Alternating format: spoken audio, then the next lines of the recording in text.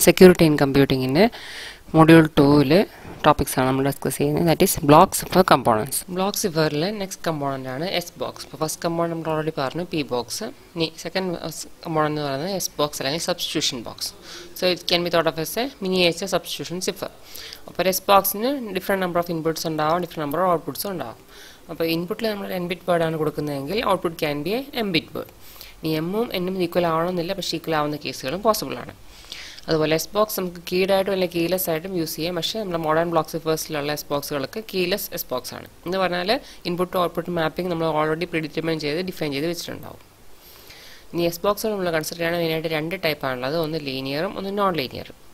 S box any inputs and outputs x0 to xn inputs y1 to ym outputs item consider relationship formula set of equations represent.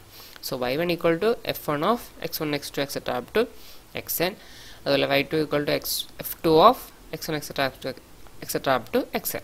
Ym equations define.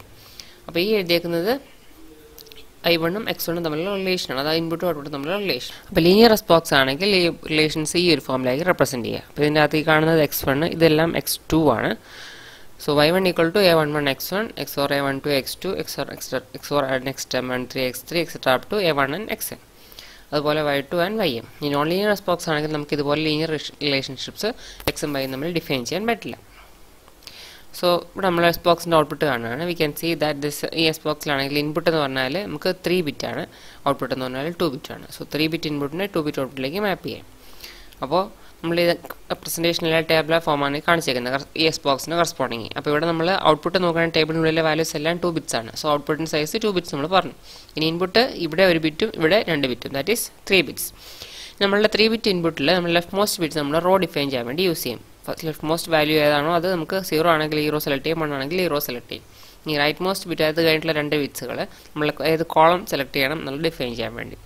This row column intersection value is corresponding output. P input consider 0 1 0 input. So 0 we row choose second portion 1 0. So 1 0 is a column, that is output will be equal to 0 1. Input 1 0 1 is 1 0 1 first one, that is 1 row we choose 0 1 column we choose. So this is 0 0. Output is 0. This is corresponding S box in the table of input 3 and output is 2. In S box invertibility. S box there are substitution ciphers. Input to output relation table mathematical relation represent. In S box invertible invertible invertible S box property number of input bits should be same as that of the number of output bits. Example case 3 bit output 2 bit output. So this is not invertible. 3 by 3 so that means it will be invertible. So input to output same count S box invertible. Example one encryption view decryption view table. Even as a leftmost row select back column select. Input consider 0 0 1. 0 first row select 0 1 second column select. So output is 1 0 1. 1 0 1 decryption table. So 1 row select 0 1 column select.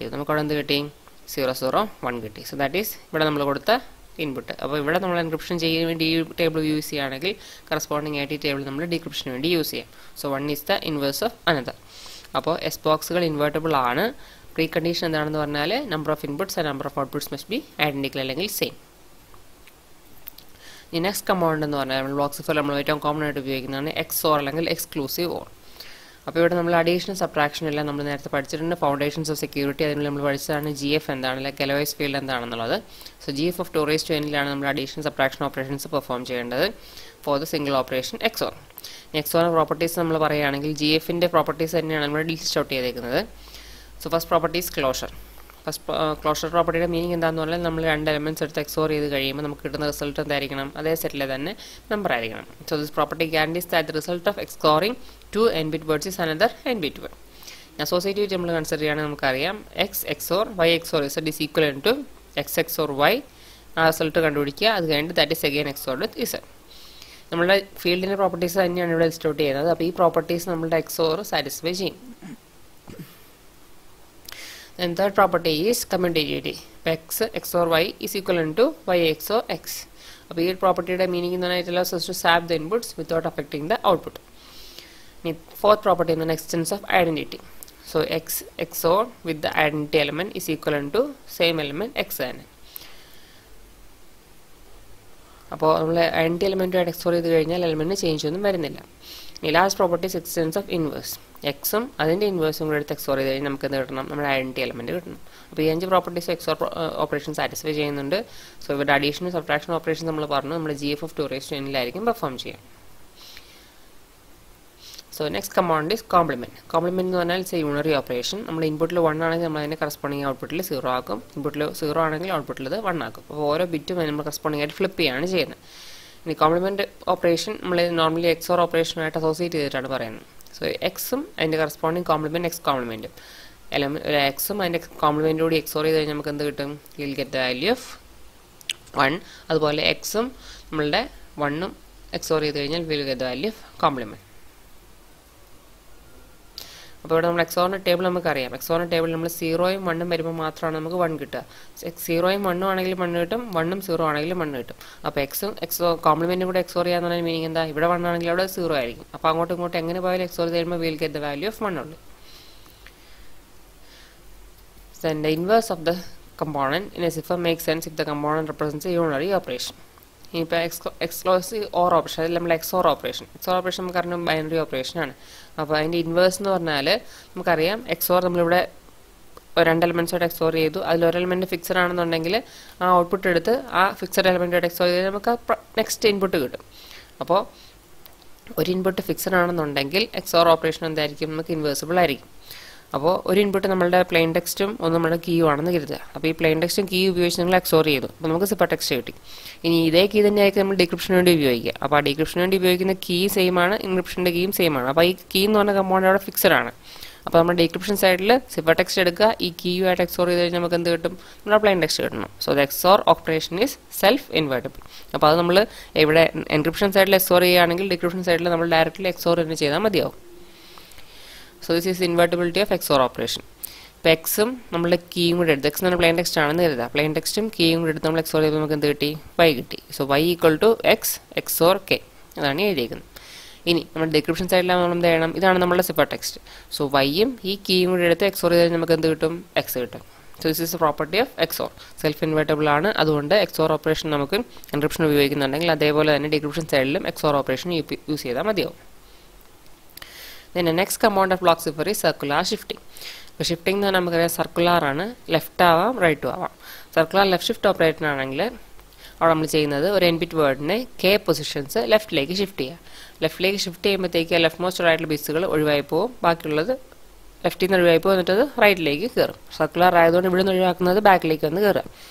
ഈ circular right shift operation ആണെങ്കിൽ നമ്മൾ ഓരോ n-bit വേർഡിനെ k positions റൈറ്റിലേക്ക് shift ചെയ്യണം. അപ്പോൾ right most ആയിട്ടുള്ള k ബിറ്റ്സിനെ ഒഴിവാക്കി നമ്മൾ ലെഫ്റ്റ് മോസ്റ്റ് ആയിട്ട് നമ്മൾ അതിനെ ഇൻസേർട്ട് ചെയ്യണം. ഇപ്പോൾ ഇവിടെ നമ്മൾ നോക്കാൻ ശ്രദ്ധിക്കേണ്ട പ്രോപ്പർട്ടി എന്താണെന്ന് വെച്ചാൽ ഒന്ന് മറ്റൊന്നിന് ഇൻവേഴ്സ് ആയിട്ട് നമുക്ക് പറയാൻ പറ്റും. So circular left shift is the inverse of circular right shift. അപ്പോൾ നമ്പർ ഓഫ് പൊസിഷൻ ഷിഫ്റ്റഡ് നമുക്ക് കീ ആയിട്ട് വേണമെങ്കിൽ യൂസ് ചെയ്യാം. പക്ഷേ circular shift operation is normally keyless. Value of K എന്ന് പറഞ്ഞാൽ ഫിക്സഡ് അല്ലെങ്കിൽ പ്രിഡിറ്റർമിൻഡ് ആയിരിക്കും. ഇനി 2 എക്സാമ്പിൾസ് ഇവിടെ കാണിച്ചിട്ടുണ്ട്. ഷിഫ്റ്റിങ്ങിന് മുമ്പുള്ള സിറ്റുവേഷൻ ആണിത്. 3 ബിറ്റ് ലെഫ്റ്റിലേക്ക് ഷിഫ്റ്റ് ചെയ്യാം. അപ്പോൾ ഈ കാണുന്നതാണ് ലാസ്റ്റ് 3 ബിറ്റ്സ്. ഇപ്പോൾ നമ്മൾ ലെഫ്റ്റിലേക്ക് ഷിഫ്റ്റ് ചെയ്ത് കഴിയുമ്പോൾ ഈ 3 ഇവിടുന്ന് പോയി എവിടെ വന്നു? പുറത്ത് വന്ന് ഇൻസേർട്ടഡ് ആയി after shifting. This is circular right shifting. അപ്പോൾ ഈ ലാസ്റ്റ് 3 ബിറ്റ്സ് ആണ് നമ്മൾ റൈറ്റിലേക്ക് ഷിഫ്റ്റ് ചെയ്യുന്നത്. അപ്പോൾ ഇത് ഇങ്ങോട്ട് റൈറ്റ് ഷിഫ്റ്റ് ചെയ്യുമ്പോഴത്തേക്ക് ഇത് ഇവിടെ നിന്ന് വന്ന് ലെഫ്റ്റിലേക്ക് വന്ന് ഇൻസേർട്ടഡ് ആയി. സോ ഇവിടെ നമ്മൾ ഇൻവേർട്ടിബിലിറ്റി കൺസിഡർ ചെയ്യുകയാണെങ്കിൽ circular left shift is inverse of circular right shift. അപ്പോൾ എൻക്രിപ്ഷന് വേണ്ടി നമ്മൾ സർക്കുലർ ലെഫ്റ്റ് ഷിഫ്റ്റ് യൂസ് ചെയ്യുകയാണെങ്കിൽ ഡീക്രിപ്ഷന് വേണ്ടി സർക്കുലർ റൈറ്റ് ഷിഫ്റ്റ് നമുക്ക് യൂസ് ചെയ്യാം. ഇനി ഒരു പ്രോപ്പർട്ടി എന്ന് പറഞ്ഞാൽ ഷിഫ്റ്റിംഗ് ഈസ് മോഡുലോ n.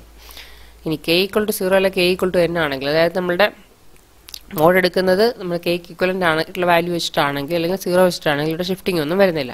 ഇപ്പോൾ ഇവിടെ നമുക്കറിയാം 8 ബിറ്റ്സ് നമുക്കുണ്ട്. ഇപ്പോൾ ഷിഫ്റ്റ് ചെയ്യുന്നത് 8 ബിറ്റ്സ് തന്നെയാണെങ്കിൽ നമ്മുടെ സിറ്റുവേഷൻ എന്തായിരിക്കും? സെയിം തന്നെയായിരിക്കും. അല്ല ഷിഫ്റ്റിംഗ് നടക്കുന്നില്ലെങ്കിലും സെയിം തന്നെയായിരിക്കും.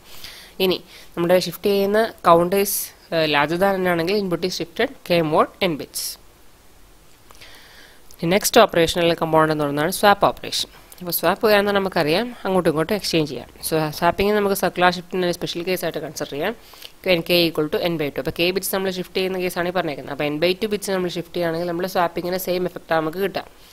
ഇവിടെ നമുക്ക് 8 ബിറ്റ്സ് ഉണ്ട്. n/2 ബിറ്റ്സ് എന്ന് പറയുമ്പോൾ എന്തായി 4 എണ്ണമായി. ഈ 4 എണ്ണത്തിന് നമ്മൾ ഇവിടുന്ന് ഷിഫ്റ്റ് ചെയ്ത് ഇപ്പുറത്തേക്ക് വന്നാൽ എന്തായി that is equivalent to that of swapping.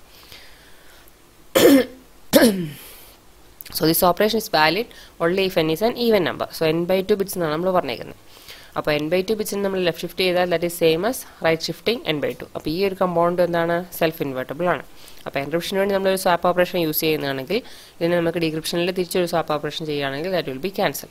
അപ്പോൾ നമുക്ക് ഇതുണ്ട്, ഇതിന് ഈ 2 ഹാഫിനെ അങ്ങോട്ടും ഇങ്ങോട്ട് സ്വാപ്പ് ചെയ്തു. ഈ 4 ഇങ്ങോട്ട് വന്നു, ഈ 4 ഇങ്ങോട്ട് വന്നു ഇൻ കേസ് ഓഫ് എൻക്രിപ്ഷൻ. ഈ സാധനം നമ്മൾ ഡീക്രിപ്ഷനിലേക്ക് സൈഡിലേക്ക് കൊടുത്തു കഴിഞ്ഞാൽ ഇതെടുത്ത് ഇങ്ങോട്ടേക്ക് സ്വാപ്പ് ചെയ്തു, ഇതെടുത്ത് ഇങ്ങോട്ടേക്ക് സ്വാപ്പ് ചെയ്ത് എന്തായി effect will be same. So swap is another important component. ഈ ലാസ്റ്റ് കമ്പോണൻറ്റ് എന്ന് പറയുന്നതാണ് split and combine. So split operation എന്ന് പറഞ്ഞാൽ നമ്മൾ n ബിറ്റ് വേർഡ് ആണെങ്കിൽ അത് നമ്മൾ മിഡിൽ വെച്ച് അതായത് 2 ഈക്വൽ ലെങ്ത് വേർഡ്സ് ആയിട്ട് സ്പ്ലിറ്റ് ചെയ്യുന്നു.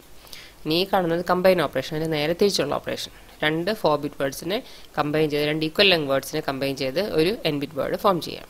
സോ ഒന്ന് മറ്റൊന്നിൻ്റെ ഇൻവേഴ്സ് ആയിട്ട് നമുക്ക് പറയാം. The can be used as A pair to cancel out each other. അപ്പോൾ സ്പ്ലിറ്റിംഗ് നമ്മൾ എൻക്രിപ്ഷന് വേണ്ടി ഉപയോഗിക്കുകയാണെങ്കിൽ ഡീക്രിപ്ഷന് വേണ്ടി നമുക്ക് കമ്പൈൻ ഓപ്പറേഷൻ യൂസ് ചെയ്യാം. അപ്പോൾ ഇത്രയാണ് ബ്ലോക്ക് സിഫറിൻ്റെ കമ്പോണൻസ്. Thank you.